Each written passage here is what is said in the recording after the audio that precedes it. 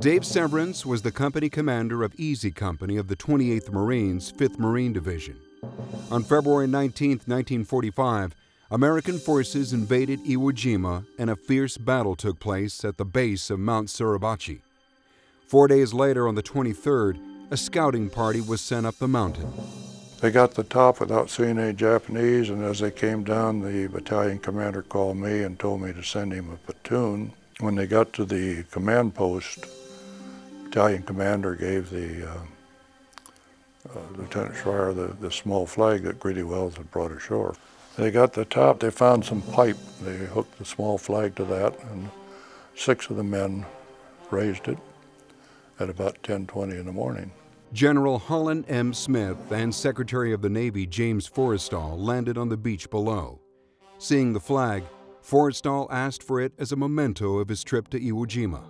So my battalion commander got that word, and he was heard to say, hell no, they can't have our flag. We put it up there, and we're going to keep it.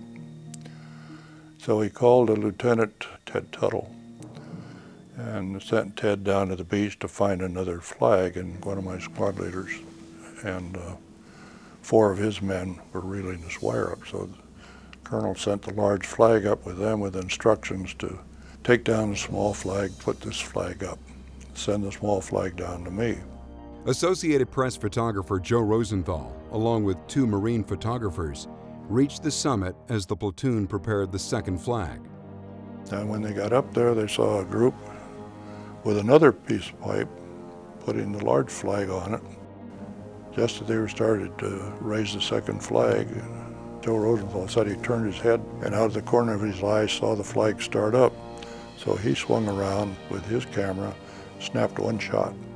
Rosenthal's photo won the 1945 Pulitzer Prize for photography and has since come to be regarded as one of the most iconic images from World War II.